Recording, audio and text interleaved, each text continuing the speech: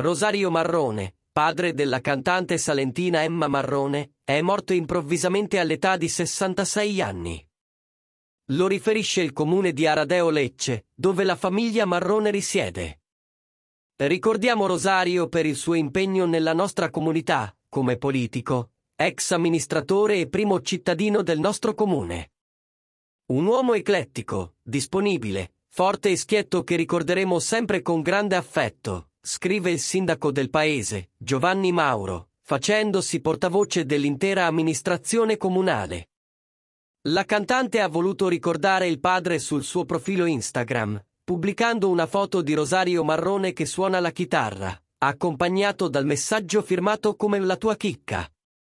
Nella serata di ieri è arrivata la notizia della morte di Rosario Marrone, tramite un post su Instagram condiviso dal Comune di Aradeo, paese in provincia di Lecce di cui la famiglia era originaria.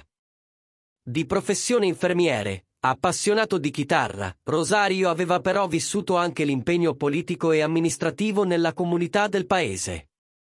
Restano al momento ignote le cause della scomparsa, che sembra essere avvenuta all'improvviso e che sta raccogliendo il cordoglio di migliaia di utenti via Instagram. Oltre alla gente comune, anche gli amici più stretti di Emma.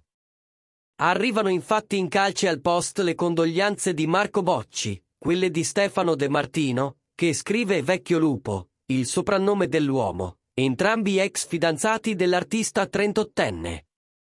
Rosario, Vecchio Lupo.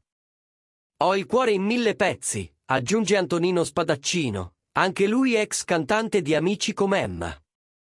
E ancora Elena D'Amario e Veronica Peparini, volti storici del talent show di Canale 5 che ha lanciato Emma nel mondo dello spettacolo e verso una carriera in cui papà Rosario è sempre stato di supporto.